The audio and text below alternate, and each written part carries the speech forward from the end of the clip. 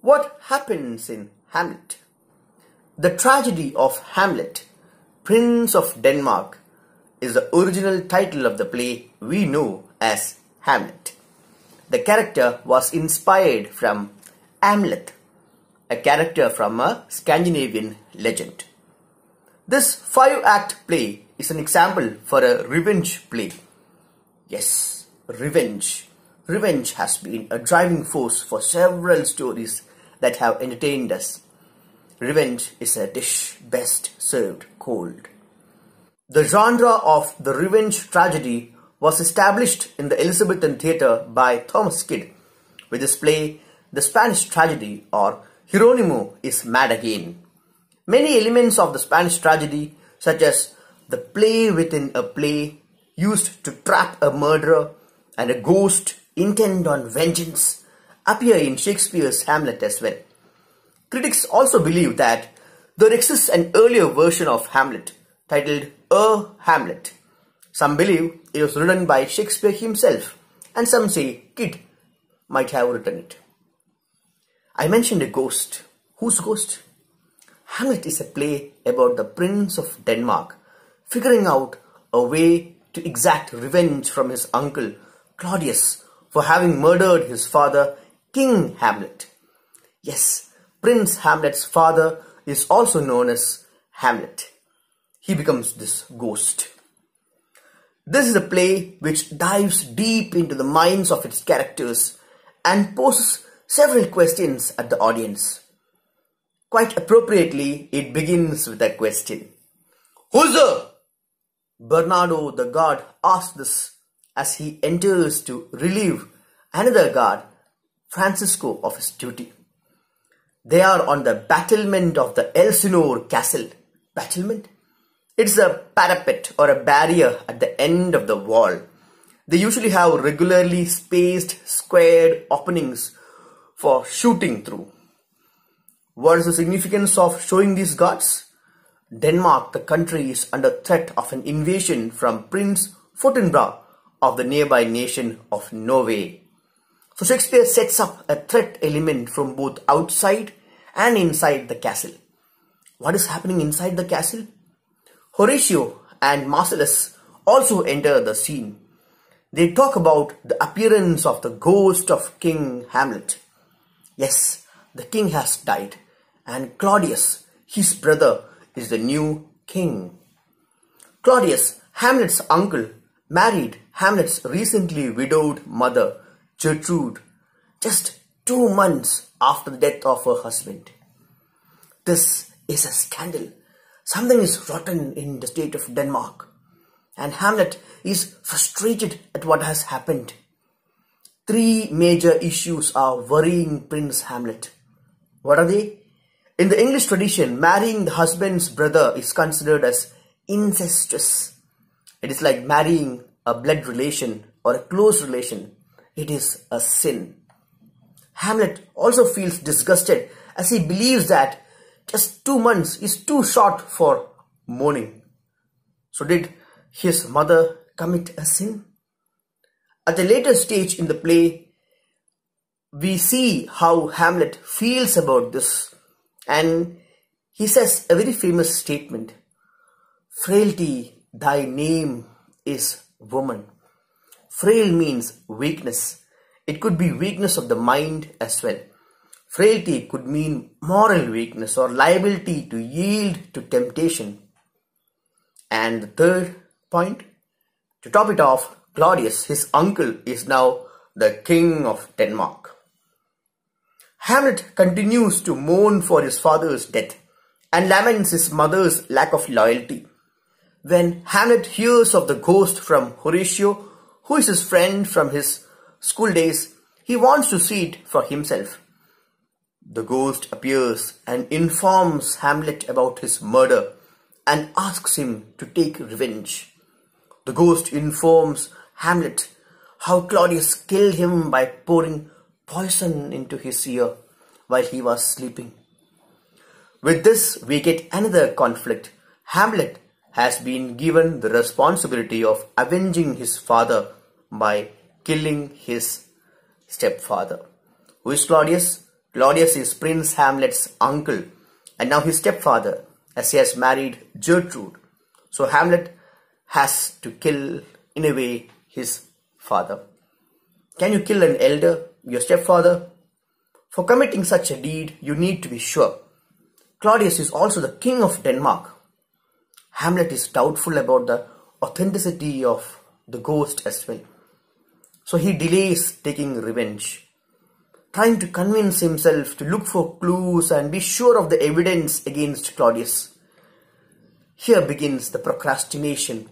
Procrastination means the act of delaying or postponing something. Procrastination is a tragic flaw of Hamlet. A series of events happen in which we find Hamlet delaying the inevitable. This thought of having to take revenge makes him ostracize the people around him. He is doubtful of everyone, distrusting. A kind of paranoia sets in to Hamlet. He begins to act as a madman in the hope of disarming people and get to know what truly lies in their hearts. Claudius summons Guildenstern and Rosencrantz, old friends of Hamlet, to find out what's got into him. We do that, right? Parents do that. When their children are not doing well in their studies, they tend to call their friends and ask what they're doing. How does he do in the school? Similarly, Claudius calls Guildenstern and Rosencrantz and asks them to keep an eye on Hamlet. But Hamlet understood that they have been sent as spies. We also get to know that Guildenstern, Rosencrantz, Hamlet and Horatio were students of the University of Wittenberg. This is also the same university where a professor of moral theology by the name of Martin Luther had worked. He wrote the 95 Thesis or Disputation on the power and efficacy of indulgences in 1517. And thus the roots of the Protestant church were laid by Martin Luther. Hamlet does not reveal anything to Guildenstern and Rosencrantz and comments, "What a piece of work is man." Another famous statement from the play.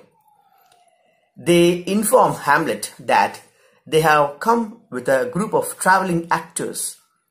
Hamlet thinks of a plan to prove that Claudius had in fact murdered his father.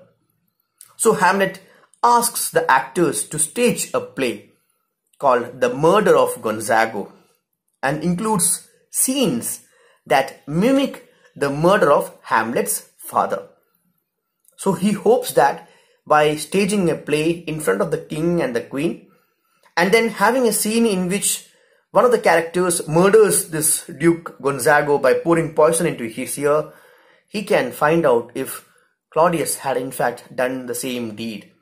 So if Claudius sees this, there might be some kind of a change in his expression, and Hamlet, by observing this expression, when Claudius sees this scene being played on stage, Hamlet might be able to convince or get proof that Claudius was in fact guilty.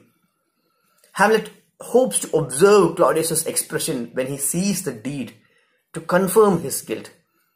This is a play within a play. Just like Halal Love Story, where you had the making of a movie shown as a movie, Hamlet hopes to catch the conscience of the king using this play.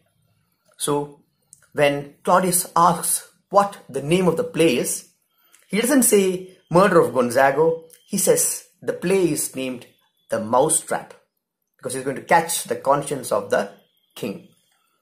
The Mousetrap is also the name of a long-running murder mystery play written by Agatha Christie, which began performance in London's West End Theatre in 1952 and ran continuously until March 16, 2020, when the stage performances had to be discontinued due to the COVID pandemic.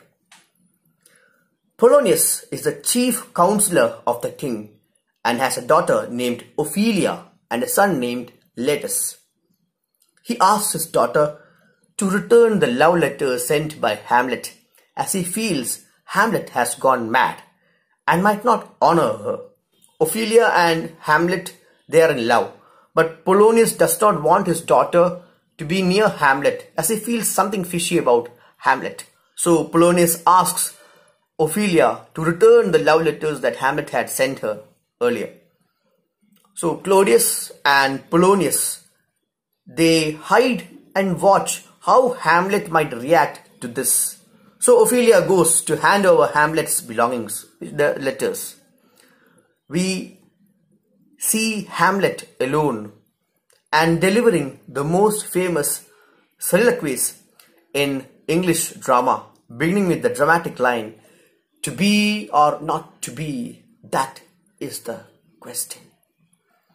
A soliloquy is a monologue addressed to oneself, thoughts spoken out loud, so that the audience can hear what the character is thinking. They're not addressed to the other actors on the stage. It's just the thoughts of the character spoken out loudly. It's a monologue. One person speaks this. Hamlet contemplates death and suicide, bemoaning the pain and unfairness of life, but acknowledging that the alternative might be worse. This scene is called the nunnery scene. Why is that? After the soliloquy, Ophelia enters and tries to give Hamlet's letters. He reacts violently, accusing her of immodesty, and utters the line, "Get thee to a nunnery." It could mean Ophelia might be better off being a nun and shut herself off in a convent, as she has tried to break up with Hamlet. Nunnery can also mean a brothel. Hamlet might still be in love with her, and out of sheer jealousy, he uses this abusive word. He is distrustful of everyone at this stage. His reaction convinces Claudius that Hamlet is not mad for love.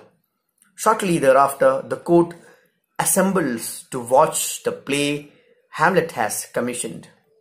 When Hamlet's mousetrap is presented, Claudius is clearly disturbed and he leaves the scene. This convinces Hamlet of Claudius's guilt. But does he kill him? No. Hamlet follows him and sees Claudius praying. Maybe he is confessing his crimes. But it was a missed opportunity for Hamlet. He doesn't kill him then. He thinks that if he kills Claudius now, that Claudius might atone for his sins and he might go to heaven because he's praying. And when you kill somebody who is praying, God might forgive him his sins. He doesn't want that. He wants Claudius to feel the pain and get punished properly. So he procrastinates. Meanwhile, Polonius talks to Gertrude about Hamlet's strange behavior. When Hamlet enters the room, Polonius hides behind the curtain. He doesn't want Hamlet to find him in Gertrude's room. Hamlet then begins to attack Gertrude, abuse her, and seeing Gertrude cry in pain, Polonius, who is behind the curtain, makes a noise. It's quite instinctive, and Hamlet thinks that it is Claudius who has hid behind the curtain. He takes his saber, his sword, and pierces the curtain. Polonius drops dead. Then Hamlet jokes with Claudius about where he has hidden Polonius's body, and the king, fearing for his life, decides to send Hamlet away to England. It's a kind of exile. Now, Claudius also knows that Hamlet has found out his secret. So he doesn't want Hamlet anywhere near Denmark. So he sends him away. He sends him away along with Rosencrantz and Guildenstern. And he hands over a letter, a sealed letter, which is to be handed over to the King of England. Now, what does the letter contain? The letter contains clear instructions asking the King of England to execute Prince Hamlet the moment they reach England. We do not know if Rosencrantz and Guildenstern were aware of the contents of the letter. Maybe they were just asked to escort Hamlet. But Hamlet guesses Claudius's plan and rewrites the letter during the journey, instructing the executioner to kill both Rosencrantz and Guildenstern instead. Their ship on the way is attacked by pirates, and Hamlet somehow negotiates with the pirates and returns to Denmark. Hamlet had professed his love for Ophelia long back, but now Hamlet is acting all strange as he has revenge in his mind. He mistreats Ophelia and tries to drive her away. Ophelia loses her mind completely when she hears about the death of her father, and with consistent, hurtful words said by Hamlet, she goes into a state of hallucination and is wandering about the Elsinore castle. She finally drowns in a river. This loss seriously affects Hamlet as he loved Ophelia. He goes to the graveyard along with Horatio and talks of life and death. He sees a gravedigger who exhumes a skull. Hamlet identifies it as belonging to the court jester Yorick. The sight of Yorick's skull evokes reminiscence by Prince Hamlet of the man who apparently played a role during Hamlet's upbringing. Alas, poor Yorick! I knew him, Horatio, a fellow of infinite jest, of most excellent fancy. Hamlet then sees a group of people arriving. As luck would have it, here comes a funeral procession. They are bringing Ophelia's body. On seeing Ophelia's body, he declares how much he loved her. Laertes is with the group. They get into a scuffle. Laertes, the brother of Ophelia, vows to avenge her and the death of his father. Claudius sees this as an opportunity and calls for a duel between Hamlet and Laertes. He instructs Laertes to apply poison on his blade. As a backup, he poisons the wine cup to be given to the victor in case Hamlet wins. Gertrude, who is now aware of Claudius's evil nature, drinks the wine, sacrificing herself for her son during the duel. Hamlet kills Laertes but gets struck by the poisoned blade. Hamlet then kills Claudius.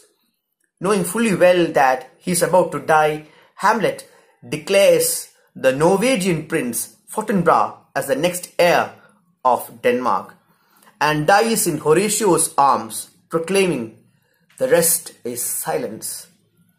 Prince Fortinbras arrives victorious from his Polish campaign and declares to take over Denmark and orders a royal funeral for Hamlet. We are informed by the ambassadors that Rosencrantz and Guildenstern are dead. Interestingly, Tom Stoppard wrote an absurdist play titled Rosencrantz and Guildenstern Are Dead, which was staged in 1966. This was an example for meta-theatre. Meta-theatre? Meta-theatre describes the aspects of a play that draw attention to its nature as drama or theatre, or to the circumstances of its performance.